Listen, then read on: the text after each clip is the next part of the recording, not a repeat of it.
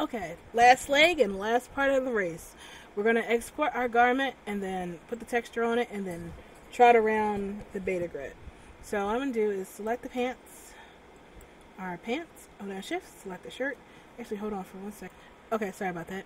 So we're going to click on our shirt, hold down shift, click on our pants, and we're going to go File, Export, Avastar, and I'm just going to go to my desktop and then name it something random, so 11, and let it go.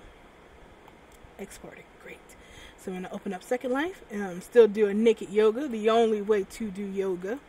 And I'm going to go to build, upload, like we did before, and just upload item this other way. I'm going to take this and turn it down to 0, 0, include skin weight, upload.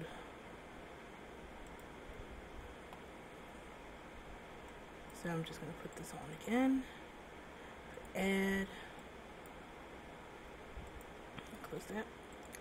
So we have our pants and we have our shirts. I'm going to, hang on 1 second. I always get notifications when I'm doing a tutorial. Okay, so I'm going to select our pants, and we're going to make these black, because, you know, Team Skull. Select the shirt, go to texture, and I'm just going to use local one because it's a lot faster than uploading it, plus it's a waste of resources. I'll just hit save here, and there we go. So we have our black shirt and our matching pants with our faux wrinkles included. I mean, I could have did better shading under here, but y'all saw how leggy and broken it was. But that's how it is done in a nutshell. If you followed along, you should be on the same step, and that means that you, buddy, have just created a basic Maitreya Lara outfit from scratch. We went through marvelous design. You mastered marvelous designer. You did rigging and editing and baking and all that jazz inside a blender. You did 3D painting and Photoshop, and then you uploaded your own mesh into Second Life. So you just made an outfit, a mesh outfit. You can now call yourself a mesh creator. So pat yourself on the back because we are done, and you did it. And I'm so happy and so proud, and damn, it's over. Woo!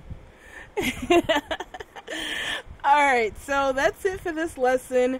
We got to move on to the next body because goodness gracious, there's a lot of them. And once we get done all the bodies and teaching this basic stuff, then we can go into making more advanced things. But for now, pat yourself on the back because you have just did the basics. So yeah, that's it for this lesson. My name is Zero the 10th, and I was your instructor for this lesson. I hope you got a lot done, and I hope your projects will be successful. If you need help or you want to thank me, maybe donate some money to me, really feel free to just, talk to me in the comments, and we'll make all those things happen. Alright, so see you guys later until we do the next tutorial. Have a nice day.